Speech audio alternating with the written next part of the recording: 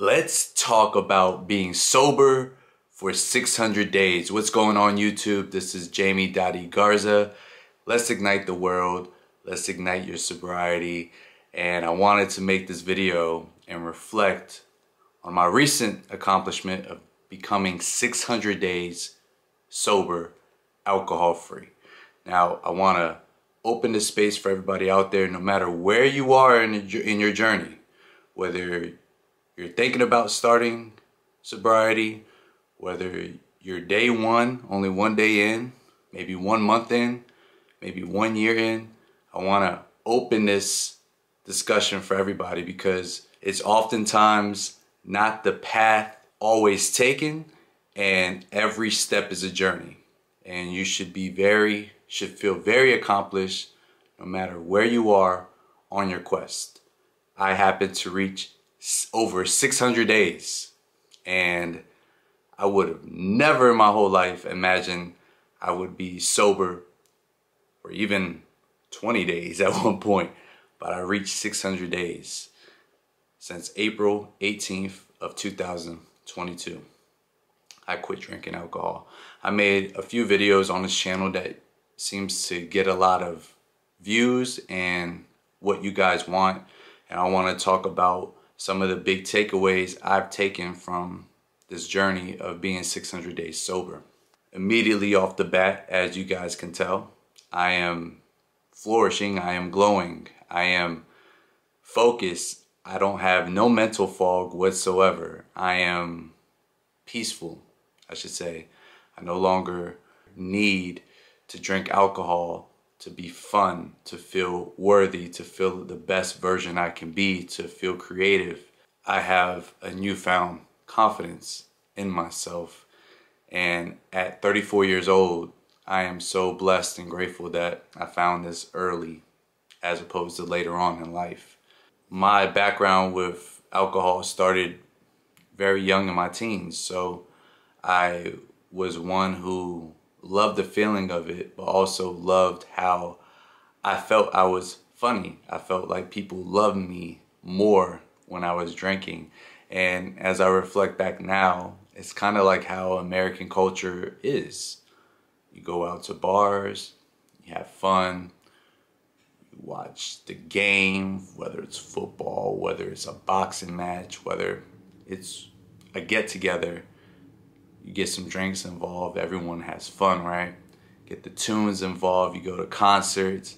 And in my case, I was a DJ and in and out of studios, so it was more than likely when you're creating something, you would take a drink. And that feeling became an addiction. And I didn't call it an addiction at that time. I thought I was just living my life, living my best life in my 20s and later developing into my mid-20s, until now I can look back and be like, dude, dog, you was an alkie. I share that with you guys because I want you guys to see where I was at. I made a video a few weeks ago. You could click the link above or in the bio of some of my stories of when I actually had proof of me and what I was going through at the time I was drinking. You can click that to get more context. But I feel so confident in myself as a man, as a father, as a husband, as an entrepreneur. Running my business, I am focused each and every day. Whether I'm emailing, on the phone, in person, having discussions about business and helping others, I need to be performing at this high level each and every day. And there's only one way I can do it, through sobriety. Sobriety is discipline. You know, as someone who takes his health very seriously nowadays, making sure I eat a lot better. You know, I want to stay away from a lot of processed sugars. I already don't eat meat. I'm a vegetarian, and I'm very conscious of what goes in my body. This just makes sense that I eliminate the alcohol, eliminate the booze completely. And that might be extreme for some. You know, you might be someone out there who has to get weaned off inch by inch. Maybe that means just cutting your drinking in half over the weekend. That might be you sacrificing not even going to the bar. Or that might be like, you know what, instead of the hard liquor, let me go for the brew. Different strokes for different folks. I always been one where I have to go cold turkey. I went cold turkey with cigarette smoking, with tobacco, cold turkey with smoking weed. Even as someone, I'll be transparent now, I dibbled and dabbled in a lot of drugs in my early 20s. But I was never one to get hooked on it. If it was there, it was there. And that was my mantra, like, oh, let's just have some fun. What can it hurt? So this is coming from someone, I just want to paint the narrative of who is speaking right now. And maybe you can relate, maybe you cannot. Hopefully this is able to inspire. Sobriety is a journey. Sobriety is a quest. Alcohol, for me, kept me in a dark place. And I elaborate a lot on this channel of my mental health and how I suffer from mental health issues. And going through and reflecting, because that's what this journey has been. I mean, going over 600 days, it has been a lot of self-reflection. It has been a lot of sober thoughts, because guess what? That's all you can think. There's nothing delusion in my mind at all. And in those thoughts, I realized how there wasn't no such thing as mental health back in the day. But I realized how much drinking made things worse. It was a cover-up. You know how like women sometimes, or even men in Hollywood, they put makeup on to cover up a blemish? Well, I feel like that's what I was doing when I was drinking alcohol. I was covering up a root of insecurities within myself, lack of things within myself. I was wanting to go into a fantasy land and drink alcohol. And I was someone who couldn't just drink one. Let me go ahead and take a 6-pack. Matter of fact, let's do a 12-pack. Matter of fact, it's Monday, Tuesday. Let's drink a whole fifth of Hennessy, just because. And I was chasing that. I'm so grateful. I mentioned this earlier, of the peace that I get from being sober. This peace is not one you can buy. This peace of mind and this peace within myself is a confidence that exuberates, hopefully not only with this content I create, but into my life. I will say this often because I know there's sometimes people who talk about their journey and they don't want to mention God. Well, I'm gonna mention God. I don't have no shame in it, because without God, none of this would happen. God delivered me from alcoholism. This isn't about religion. This is about truth. God delivered me from being an alcoholic, a functioning alcoholic. God delivered me from weed. God delivered me from smoking cigarettes, cancer in my body, okay? So alcoholism was always at the top tier, though. For something to convict my soul, like God did, right? He convicted my soul and made me not fall back to what I used to be, my old vomit. I'm a testament of him. And this is a living testament of what he can do for you, of what he's done for me.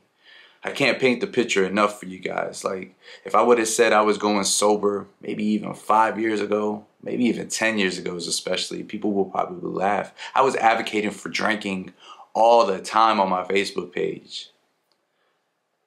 Pouring up bottles, saying I'm going to the bar, posing with drinks in my hand. There's some photos right now that I wish I could retake because they were with loved ones. But the only eyesore is the fact that I'm holding a bottle in each and every picture. I cringe now because that's not who I am no more. I'm a changed man. And I want this to serve as motivation for any man out there who doesn't feel like they can change because they feel like their identity has been taken over by alcohol or booze. It's true, you can change and you can be delivered and you can restart.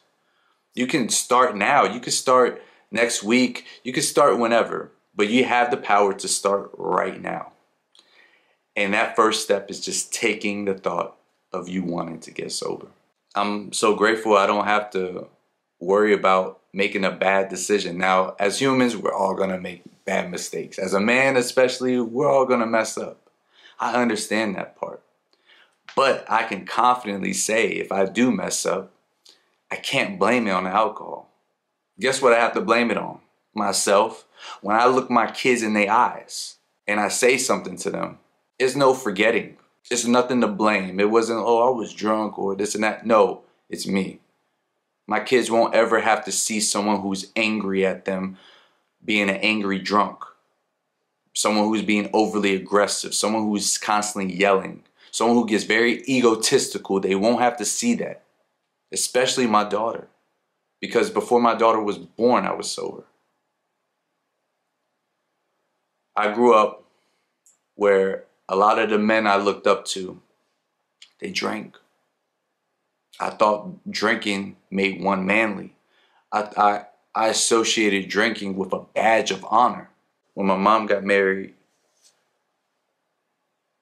in 2002, I remember being 15 and sneaking off and making a Henny and Coke to ease my nerves. It tasted good, tasted delicious. I felt like a man. I felt like hair was becoming on my chest. And from then, you know, that's where it started. That's when I was like, okay, drinking's cool. I was never like and I'm Mexican. I'm half Mexican, so we use the term borracho. That's the drunk, as my abuela, my grandma would say. I was him. The only difference is that I was handling business, what I thought was business at the time. There was a time I remember I was freelancing, I was working, and in my desk, like my desk you see in the background, they were filled with bottles, Crown Royal, Hennessy. I'm not shouting those brands out right now, but I'm telling my whole truth because that's all I want to do right now. And hopefully my truth can help inspire someone that, hey, you too can get sober. You too can kick this nasty habit that's just keeping you down. And that's what the biggest reflection I have now is that alcohol just kept me down. It kept me away from being the light and the best version that God intended me to be. I've been able to be way more productive. This is probably the most productive year of my life. I've been more intentful. My relationships have skyrocketed, not only personally with my kids and my wife, most importantly, my relationship with God, but also the relationships I built in my community here, serving my clients, networking. I'm in a leadership class right now, and I'm one of the youngest in that class. I'm performing at a high level. And I know for a fact that I would not be able to perform like this if I was drinking alcohol. It's just proven. I feel like my body doesn't get sick a lot, and I feel like I don't have to worry about draining it and burning it down with alcohol.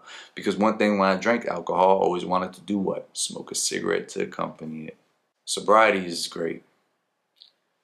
I want to continue on this path. I will continue on this path.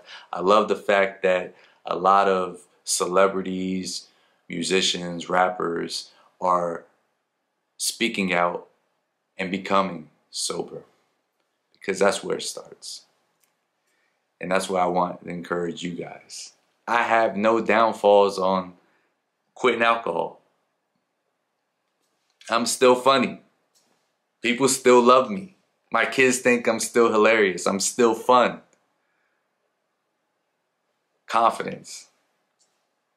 My energy is still out the roof. I've been able to use my time more wisely. I've been able to be more intentful. I've been able to grow my business. I've been able to do stuff like this and create a channel finally and create podcasts finally. I just pray that I didn't do too much damage to my body. That it's still time to recover.